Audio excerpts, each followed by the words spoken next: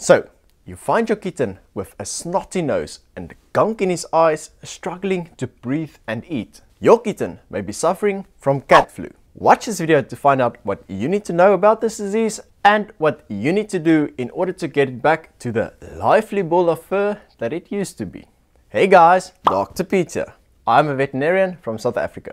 Now, cat flu is a broad term used to describe an upper respiratory infection that is usually caused by two types of viruses: feline herpes virus and feline calicivirus. Feline herpes virus attacks the cell lining in the eyes and the nose, while feline calicivirus attacks the cell lining in the mouth, specifically the tongue, gums, lips, hard palate and the throat, both causing inflammation and pain. Both these viruses weakens the cat's immunity, which means that bacteria can more easily infect the kitten, resulting in a secondary bacterial infection, which usually causes the symptoms that we tend to see. The most common bacteria that is usually associated with cat flu is called Bordetella bronchiseptica and Chlamydophila felis. Now, cat flu is more prominent in young kittens and older cats, as well as those suffering from feline leukemia or feline AIDS, as all of these groups tend to have weaker immune systems. It is a highly contagious disease and can spread by means of direct contact with other cats, like when they play or snuggle together, through air droplets when sneezing or coughing, and through contaminated objects such as shed cages and food bowls. Now, you do get different levels of severity with cat flu. Most cats will just have a mild, transparent, snotty nose and some teary eyes. But when the secondary bacterial infection becomes more severe, the secretions from the nose and the eyes will turn yellowish brownish and become thickened, what we call mucopurulent, and these can then form hard crusts which can block the airways, therefore making it more difficult to breathe, which can cause them to make these wheezing type of breathing sounds. The kitten won't feel great overall and will thus also show signs of lethargy, weakness, fever, and some may also be inappetent, especially if the infection inside the mouth is so severe that it causes ulcers on the tongue and cheeks, therefore making it more painful and difficult to chew and swallow. Other common symptoms include eye squinting, sneezing, coughing, and drooling, and some kittens may also develop eye ulcers. When left untreated for too long, the infection can spread to the lower parts of the cat's respiratory system and can thus result in a pneumonia, which is very difficult to treat and usually, unfortunately, results in death. Now, a diagnosis is usually made based on the appearance and the history of the cat, meaning the cat's age, vaccination status, and the duration of the clinical signs. Your vet will need to do a thorough physical exam where he will specifically look for secretions from the nose and the eyes, open the cat's mouth to look for ulcers or sores on the tongue and the cheeks, and then you will also have to listen to the heart with a stethoscope to try and hear if there is any compromised breathing going on. Your vet will also need to feel for any enlarged lymph nodes, especially around the face and the chest area, and you will need to take the kitten's temperature with either a small thermometer or a type of scanner to see if they have a fever. You may also make a blood smear to look for any signs of infection, and if he does suspect a lower respiratory tract infection, such as pneumonia, he may also recommend chest x-rays to assess its severity. If your vet is fancy, he may also take a swab from the secretions from the nose, trachea or eyes and send it to the lab for bacterial culture or a PCR test in order to confirm the presence of RNA from the feline calici and herpes viruses.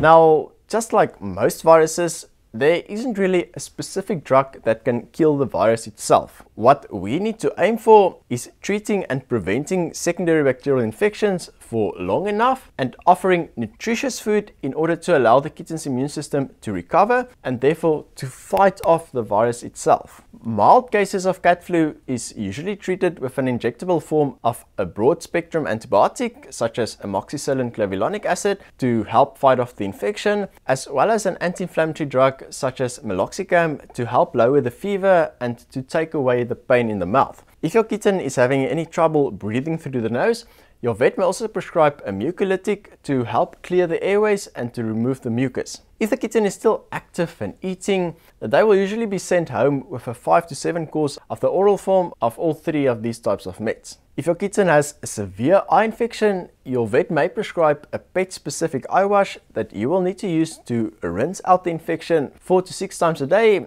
as well as a topical antibiotic such as ofloxacin, which you need to apply for about 5 to 10 days depending on your vet's instructions. Now, if the kitten does not want to eat, is lethargic, has any difficulty breathing and is dehydrated, it will need more intensive care and will thus need to be admitted for hospitalization. Your kitten will ideally be put on a drip, but it is often difficult to find a vein to put an IV catheter in, so in these cases we will first give intraperitoneal fluids, where we basically inject Ringer's lactate solution into the kitten's abdomen. The kitten will then receive the injectable form of both the antibiotic and anti-inflammatory, as well as an immune booster every single day, and its eyes will be cleaned 4 to 6 times a day as well. If the kittens are really weak and refuses to eat, a nasogastric tube can be placed, where we basically insert a small tube through their nostril and nasal passages all the way into the stomach, where we can then inject food and water directly into their tummies. Usually, once the kitten received its meds and starts to feel a little bit better,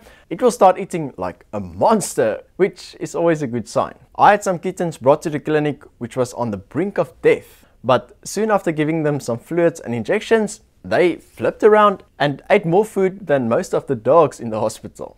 Apart from this, it is important to give your kitten some TLC, aka tender loving care, which means keeping them warm and dry and always making sure they have enough clean fresh water and food, as well as cleaning out their litter daily. Kittens can be little tornadoes in the cages, and they may step in their poo and then in their food and water, so maintaining good hygiene is vital for their recovery. Make sure to gently wipe away the discharge from the nose and the eyes with the eye wash your vet prescribed, but even diluted salt water on cotton wool will also work just as fine. What will also really help is to let your cat sit in the bathroom while you take a bath or a shower, as the steam will basically act as a type of nebulizer which will break up and loosen up the secretions in the airways, therefore making it much more easier to breathe. You can also place the cat in a wire basket next to a bowl of steaming water and then cover the two with a towel for about 5 minutes at a time, 2 to 4 times a day.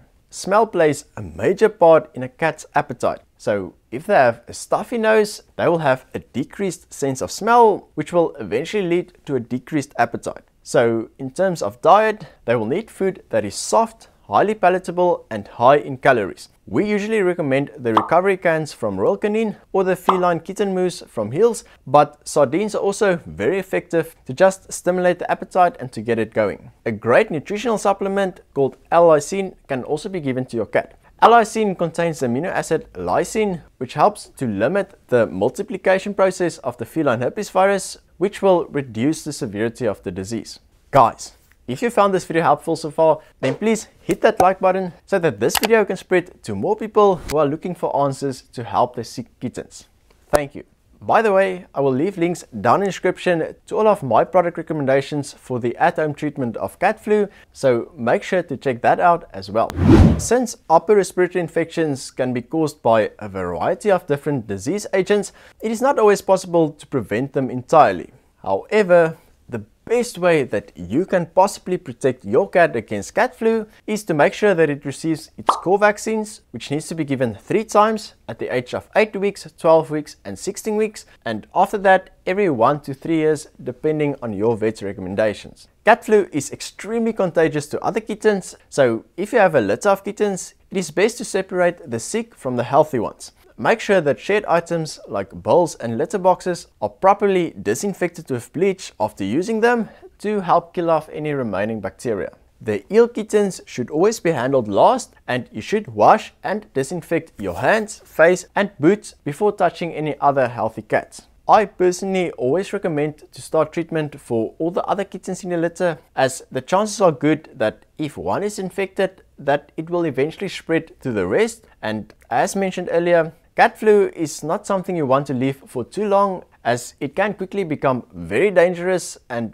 even life-threatening. It is also important to know that once the cat has been infected with these viruses, it is possible that they will carry the virus for the rest of their lives, and that they can have a relapse of symptoms when they get older, especially after a stressful event that causes a decreased immune system, such as rehoming, boarding, surgery, trauma, or even severe cold. They will also shed the virus particles during these times, so it is important to keep your young kittens away from them until they are fully vaccinated as well. So if you have a young kitten showing these signs, make sure to get them to the vet for a checkup sooner rather than later. Let me know down in the comments if you guys have any questions. Thanks for watching and have a lekker day. Cheers!